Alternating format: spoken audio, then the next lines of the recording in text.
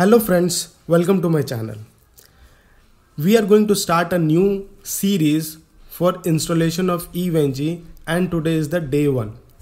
In this video, I am going to explain you what is EVNG, what are the minimum hardware requirement, that is like a RAM, CPU, what is required to run EVNG, what are the software that is needed to run EVNG, and what are the steps that we need to follow to install EVNG, as well as how to add images in sense like if you want to run a device, let's suppose if you want to run Cisco router, okay, what is the image that you need to run inside the EVNG machine. So this is kind of a series that I'm going to start right now, and in this video it will be a basic kind of a video where you can at least set up a basic lab and you can do your practice. So with the help of this video you can at least build your CCNA lab or CCNP lab, because I'm going to explain you how you can import router and switches. Okay, in upcoming videos I'm going to explain the more complex labs, how we can set up like Palo Alto labs, FortiGate labs and all those things. So I'll request you to please watch this video till then, and also I don't recommend you to skip it as it has a lot of important information, and also I'll request you to subscribe my channel and hit the bell icon so that you never miss a video from me. So without any further delay, let's get started. Friends, first of all we'll try and understand what is EVNG. EVNG is nothing but a network simulator tool. So what exactly this tool does? With the help of this tool you will be able to understand how network devices are working and how network technologies are working. Let's suppose if you want to understand how a router is working, you have to either buy a new hardware, okay, or you have to go to an institute which they will offer you a device and you will be able to practice it, right? But with the help of network simulator tool, you can install the router inside of this tool and you will be able to understand how the router is working. And it works the same way how a real device works, right?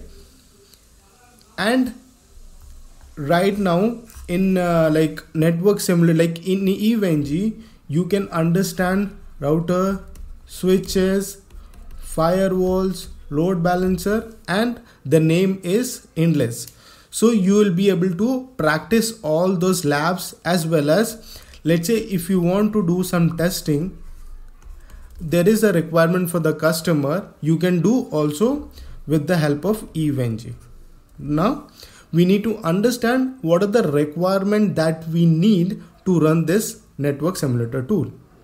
To run EVNG, you need 4 logical processor or virtual processor, what we say, okay, and 6 GB of RAM.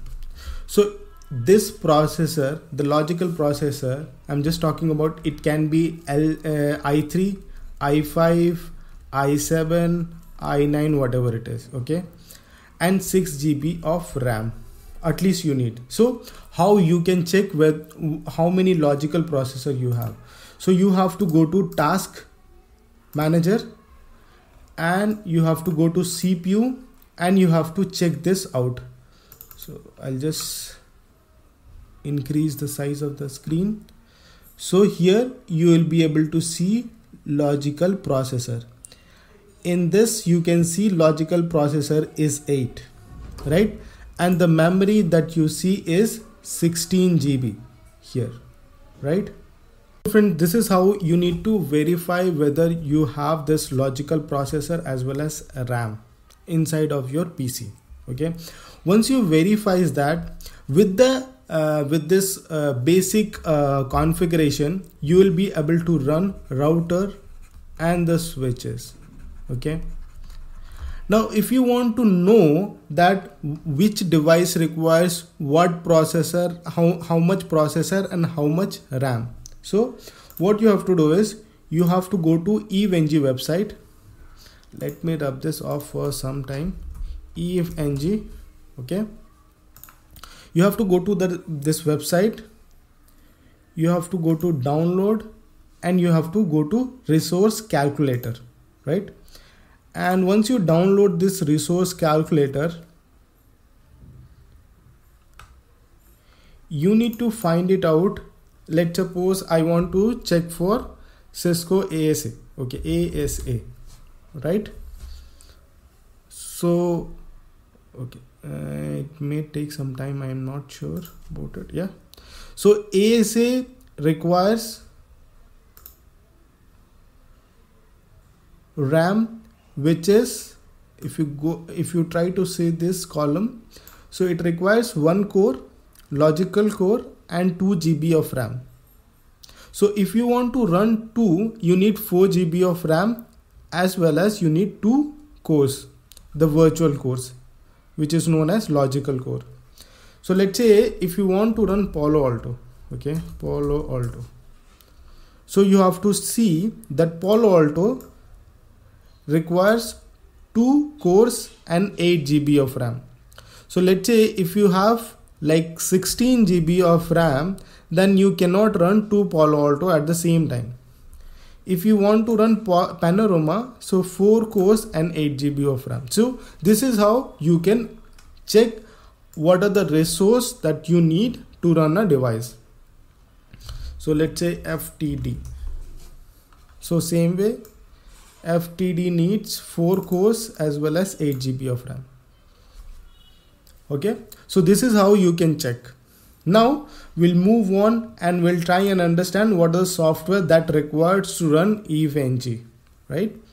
So friends, first of all, you need VMware, right?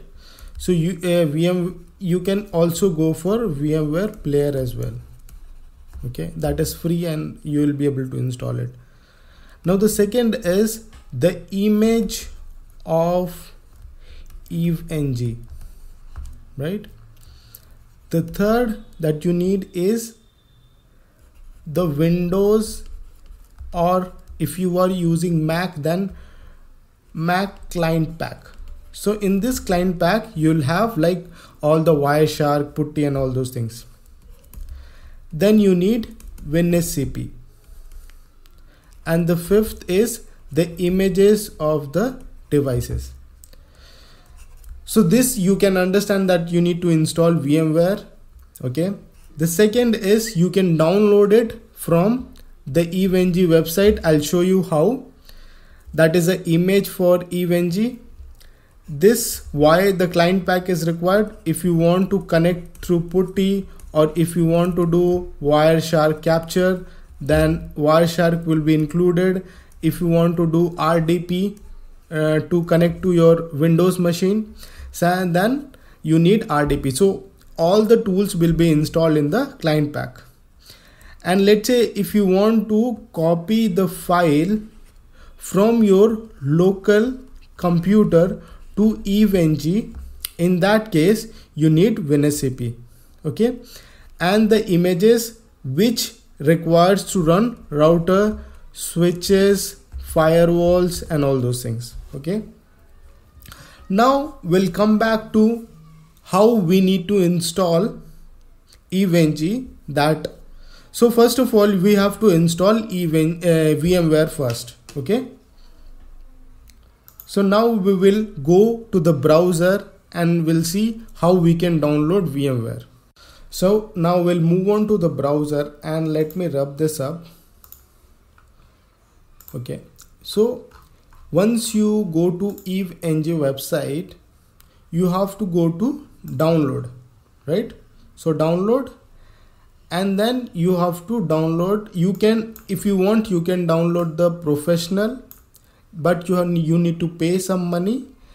and if you want to just use for a testing that how the devices are working, or for your reference purpose, like if you want to learn something, then in that case I'll recommend you go for free one, and then you can go for pro later. So you have to install the EveNG OVF file. You need to run this file into the VMware, and they have a link to download VMware Workstation Player. So you need to click over there, right? So first thing, VMware Player that you need to install. Now go to download and download now. Save it. As this is not required, this is for Linux, so you just need to install for Windows. So it is downloading now. So we'll just wait for some time. I'll just pause this video now. So friends, now we are done with the installation, like not the installation, the download. Now you just need to click on the file and it will start installing it. So you have to wait for some time.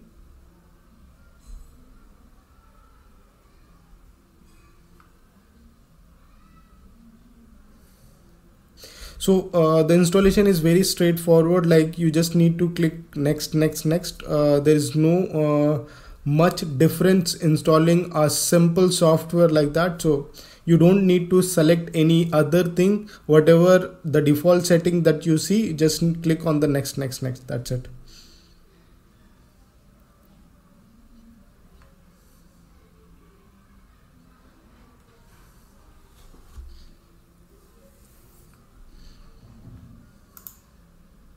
So click next, accept, next.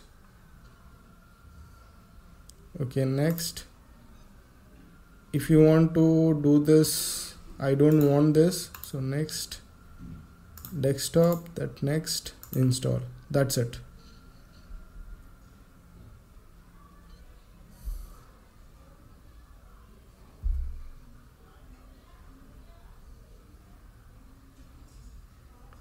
So once it is installed, you will see a lot of virtual network adapter that gets added into your.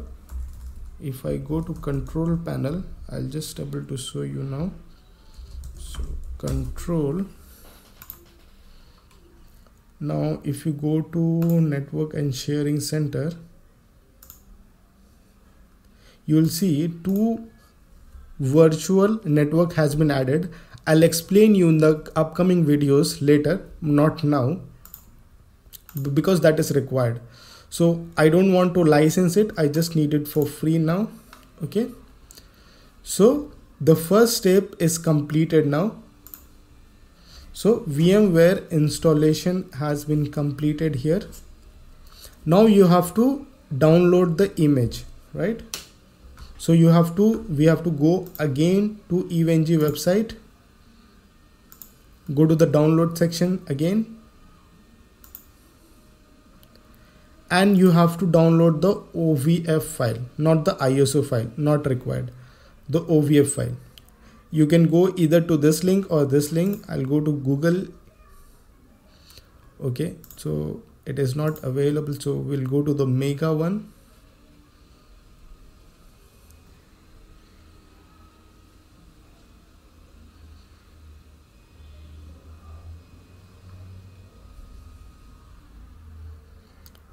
Just click on this download. So it is downloading now. So we'll just wait for some time to get downloaded. Meanwhile, I'll just pause this video. So we have successfully downloaded the EveNG file. So what we have to do is we just need to extract the files. So I'm just extracting the file. So once the extracting of the file is completed, we'll download the EveNG clients. Okay, so now our second step, we'll go to that screen, so that should be visible. Okay, so the VMware has been completed, the image has been downloaded, so we need to download the Windows client right now. Okay, just rub this out and we'll go to again this download page itself, And if you are Apple or maybe Linux, then you have to go to this client side, and as I'm using Windows, so we'll go to the Windows client pack and we'll download the Windows client pack from Mega.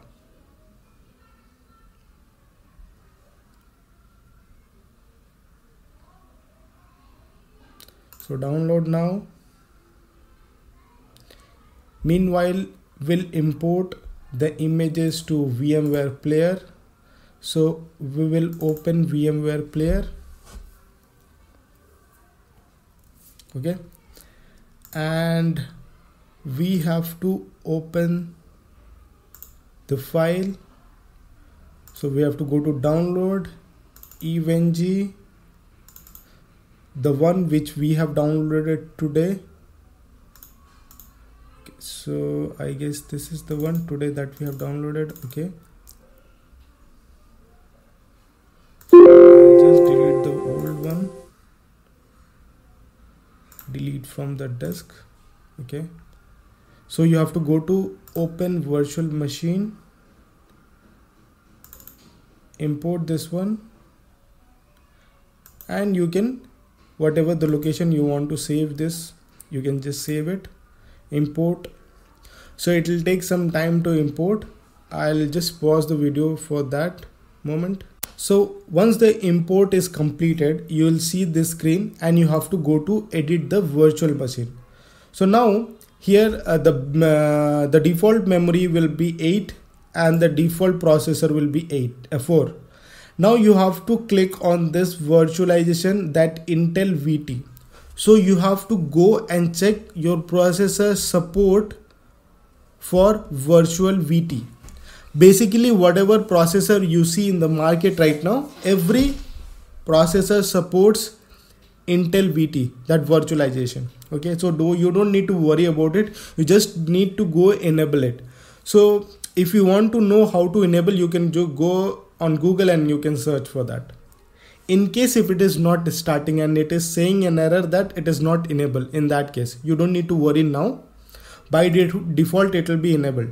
So here what you have to do is you have to add a disk, because once you import the images you need a disk. So hard disk, default setting, whatever it is, next, and if you want, I'll just mention as 100 GB. If you want, you can mention 50 GB, 30 GB, whatever it is. Okay, finish. So now this has been completed. You have added a disk. Now here you have to go and click on NAT.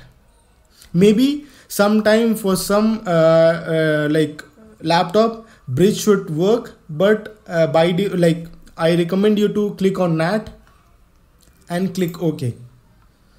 And you have to turn this on. Okay, so once this turn, okay, you don't need that software update right now. This is related to VMware, not related to EVNG or something.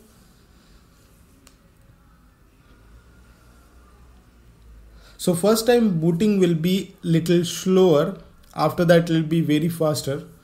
Yeah, you will get an IP address 192.168.27.128. So what you have to do is you have to go to your CMD and try and check whether this IP is reachable or not. So reachability in sense you should be able to ping this IP address. So 27.128. As I am able to ping, so I am able to reach EVNG device. So from your machine, the EVNG device is connected right now. So friends, our connectivity is fine, and now we'll just see whether the client pack has been downloaded, and then we have to install that client pack. Okay, so we'll go to the website and we can see it is completed. Now we need to just install this one, right? So installation is also for EVNG Windows client is straightforward. So you just need to click on next, that's it. So it will ask you to install a multiple application in between. So this is for RDP, that is Ultra VNC. Okay, so install, and then it will ask you to install Wireshark.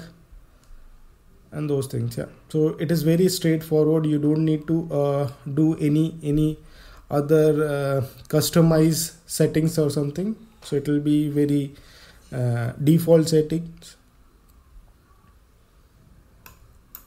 Okay, so next, finish. It will redirect. Okay, so no, agree, next.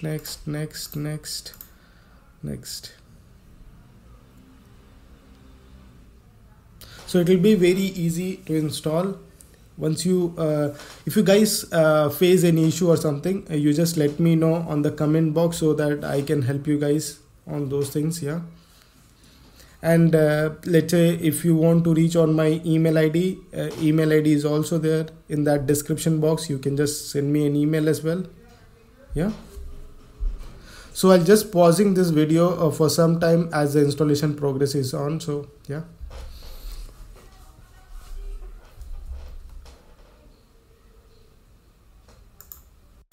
So the installation has been completed. Now the next part is we have to download WinSCP and we have to install WinSCP, right?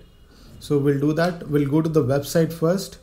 So how we gonna go over there? So I'll just rub this out for some time and we'll type WinSCP. So WINSCP. So you have to go to this website and you just need to download it for Windows. Direct download, yeah. Save it, and it is downloading. So yes, we have downloaded it, and it is also very simple to install.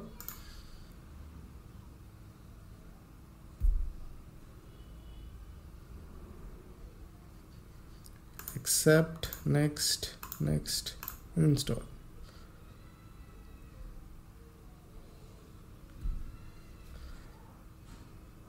So friends, now we are done with the fourth step.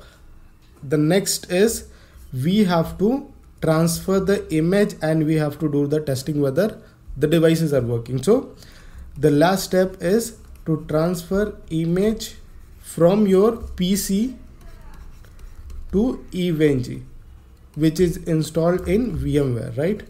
So we just need to install that. So okay, so I'll just rub this out, finish. And how we can copy the images? We have to run WinSCP first, okay, and I'll show you how it is. So here you need to put the IP address. So whatever the IP address you see over here, so it is 192.168. So 192.168.27.129, right? So once the ping is happening, then only you will be able to connect. Now you have to click on yes, and the root will be the username and EVE will be the password. Okay, so as I have the router switch images, and for that what kind of folder that you need to create, you have to go to eVenG website first.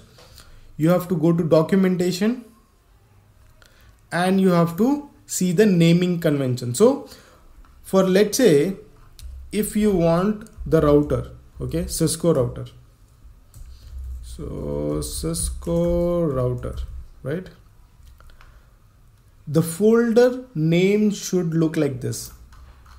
So what exactly this is? This is QMO folder name, right? So as we are seeing for Cisco routers, right? So Cisco router, okay. So the folder name should look like this, and the inside file name should like be this. So as I have already been created the same way, right? I need to change the name of the inside folder, but outside folder is same, right? See, vios, vios 15 and L2. Okay, this is the version name that you can specify anything, whatever you want. Okay, so what you have to do is you have to locate this folder. So first of all, you have to click on OPT, right? Then you have to click on Unit Lab, right? Then add-ons, then QMO, and you have to copy both the folders here. Just drag and drop. Okay.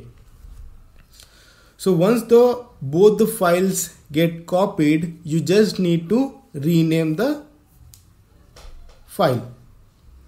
So you have to go inside of this and just rename this. Rename with VIR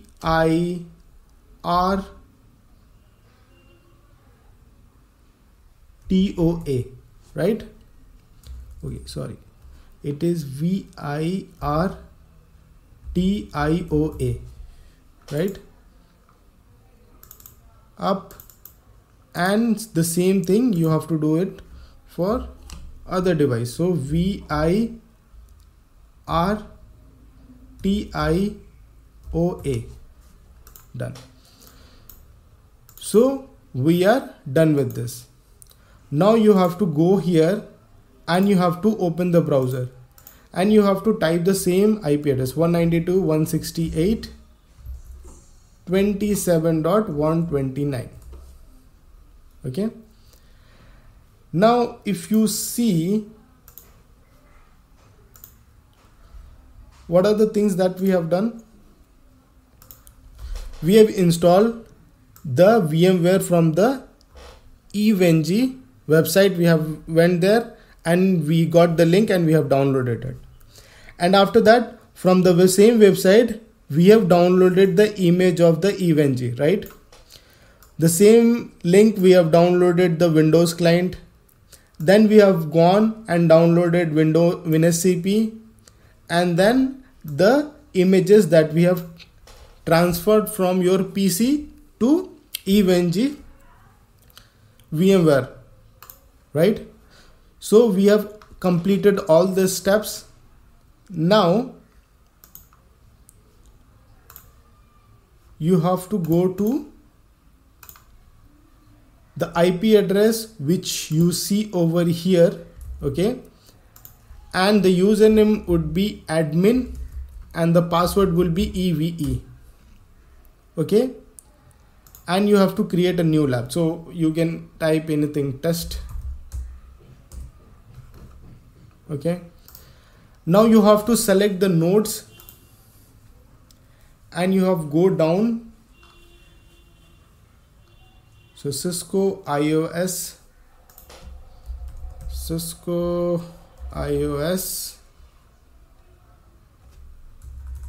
or maybe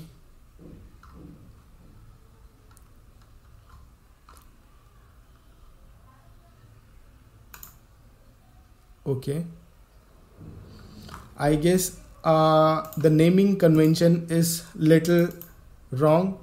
That is the reason it is not showing. So we just need to rename it to small I.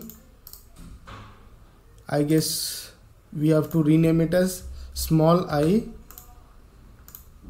and then we'll check whether we are able to see or not. So Cisco, if devices are not visible, you just suspect that it can be an issue with the naming convention. So you just need to verify it again. So I can see it has all the small letters and we have defined the capital letter over here. That is the reason it is not recognizing. So we'll just configure it with small letter and we'll see whether it is getting recognized. So I was creating this issue because you should understand that naming convention is very important. So now you have to go to eVenG lab area and you need to select. Now here it will show you how much RAM, what is the Ethernet and what are the things are there. You just go here and do a start. You just need to click on this. As Telnet is already installed over there, like putty is already there, so it will get open by default. So now the device is starting right now. Okay.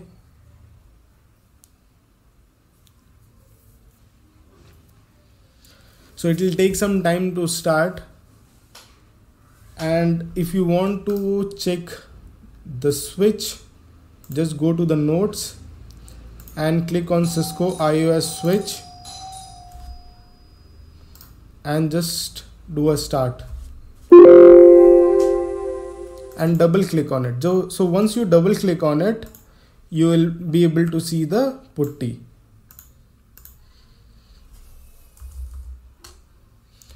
Now you will be able to configure the interface or whatever you want to do. You can do that. Yeah. Same way the switches will also work. So in this video, this is what I wanted to show you guys, and there's a lot more things are coming which I'll be adding in this series. So if you like this video, please do me a like, and if you have suggestion for my videos, please put it on the comments or you can send me an email. And also I'll request you to please subscribe my channel and hit the bell icon so that you never miss a video from me. So thank you so much. See you in the next video.